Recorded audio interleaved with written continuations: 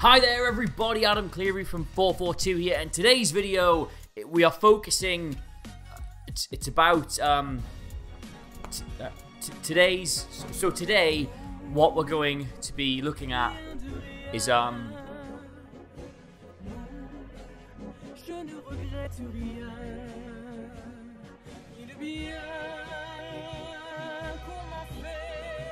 it's about Allan Saint-Maximin.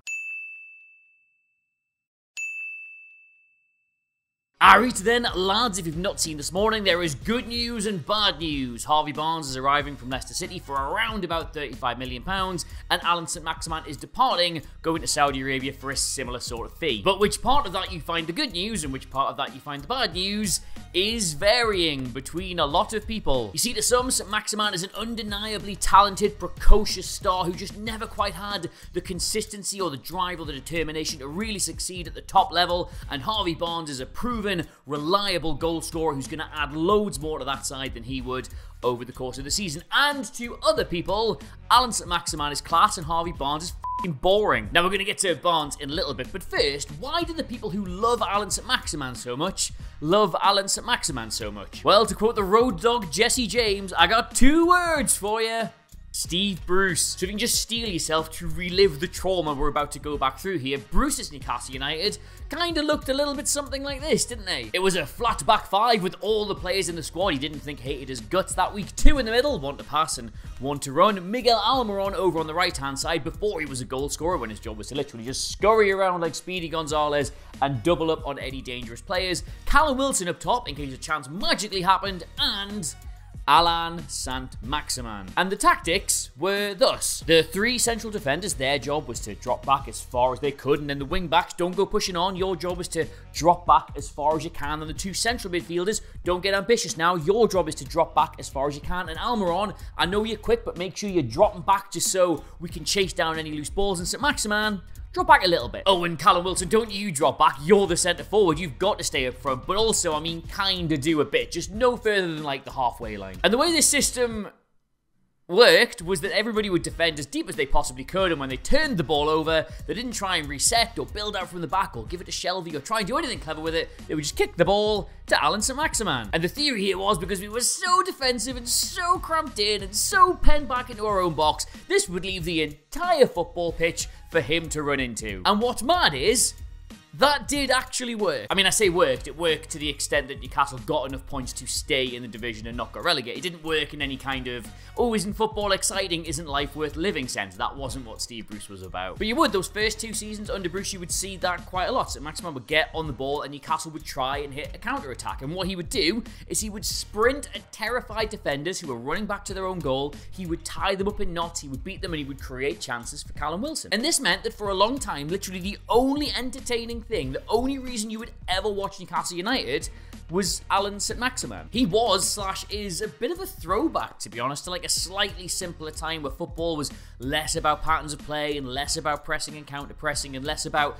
defenders contributing to the attack and attackers contributing to the defense. He's just that old-fashioned, look at me, I'm a winger, I have loads of tricks, watch me go kind of player. He's not the kind of player you can adequately explain by talking about numbers and phases and contributions and stats and whatnot, because that's not what he's about, because at its heart, that's not what football's about. Basically, he's the sort of player who, if you give him space, he will absolutely kill you. And because Newcastle played this awful, awful football, there was all this space for him to play in. So he looked amazing because under these circumstances, he was. But the problem for him last season, and by extension the problem for Newcastle, is that now when they win the ball, just wave the old magic wand here, it tends to look more like this. And now there is no space whatsoever because teams are scared of them, and they are the ones who sit back and they invite them on and they try and crowd the areas, they try and make it difficult for them to play through. And that is the exact opposite game for someone like Allan Saint-Maximin. As is nicely illustrated by the pile of magazines here, there is simply no space for him. And that was the challenge for him this season. Can he adjust his game accordingly? Can he be less about counter-attacking and breaking into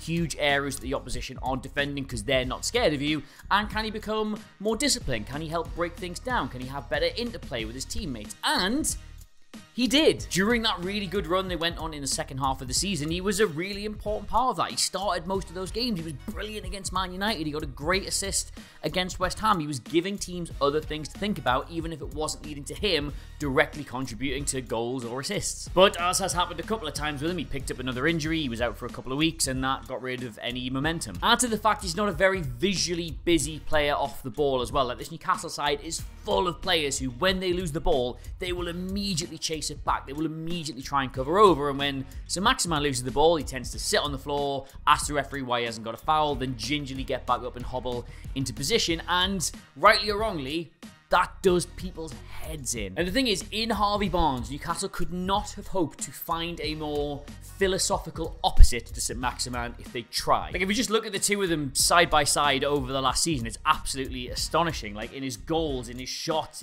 on target, in his shot on target percentage, every single metric here, except free kicks because neither of them take them, he's got the output of one of the best attackers in the Premier League. In fact, even if you just look at his overall goals and assists contribution last season, allegedly a dreadful season for Leicester, and I'm sure he would tell you a bad season personally, he's still contributing the same level as Fernandes, as Mitrovic, as Firmino, as Mahrez, as Rodrigo, and more than Ward-Prowse, Mitoma, Gundogan, Grealish, McAllister, Núñez, and Miguel Almiron. In fact, if you take Harvey Barnes' goals and assist contribution from Leicester, who were relegated, and compare them to every single player at Newcastle United, who finished in the Champions League places, he contributed more than every other player bar Wilson. And he does it by being the absolute polar opposite to Allan Saint-Maximin as well. Like, he plays from the same position, his objective is to get in on goal and take chances, but he does not go past any players. He cannot beat a man. Like, just compare the in-possession statistics from last season. Like, this is allegedly a bad season for Allan Saint-Maximin. He was in and out of the side, and yet he was still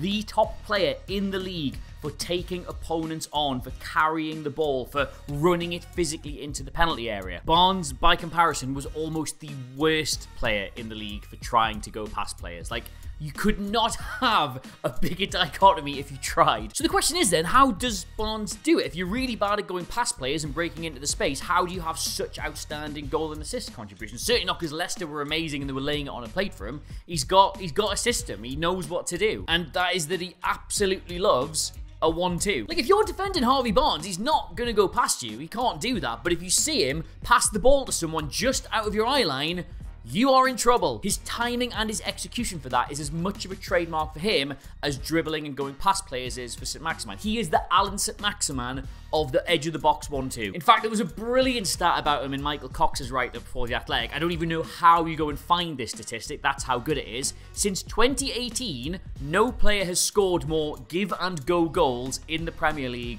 than Harvey Barnes. I think that might be my favourite stat I've ever heard. But what's great for Newcastle United is this exact thing. It's very hard to play a give and go, very hard to use that ability if you're playing for a Leicester City side who are all over the place, who are defending for most of the game. So you put Barnes in this Newcastle team when they're camped in the opposition's half, when they're trying to find a way through, he's almost the perfect player to try and unpick a defence. Barnes got 13 goals for Leicester last season in the league for a Leicester team that was that bad. I'd be astonished if he doesn't equal or better that for Newcastle. So Maximin got one goal in the league, playing in probably the best Newcastle side most of us have seen in years. So surely this is an amazing upgrade. Well, here's the thing, right? Two things can be true at once. It can be true that Harvey Barnes is a huge improvement for Newcastle United down that side. He's a massive upgrade on Saint-Maximin. He's going to let them do loads more things in that area of the pitch next season. But it can also be true that even by making that improvement,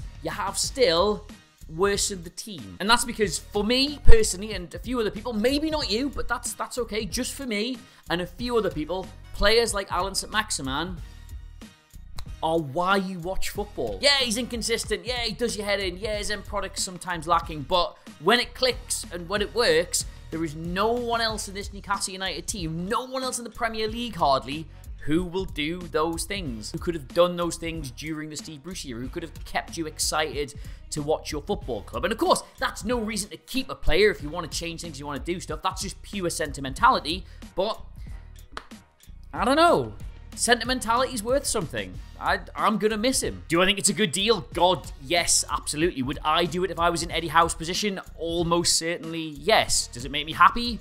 No, not at all. And just one final point on this, all right? Because I know it's very easy to look at this as a debate between head versus heart, right? Barnes is pure numbers, Saint-Maximin is pure sentiment. But the thing about football, right, is that it should always be both. It should always be numbers and sentiment. It should always be about how you combine the two, how you find the balance between the two. And my worry about this transfer is not from a footballing perspective at all. It's just that the scales tip ever so slightly the wrong way for me. You can make whatever argument you want about it, right? Some people just really like players like Allan Saint-Maximin, and they are sad when their football team sells them. It's me.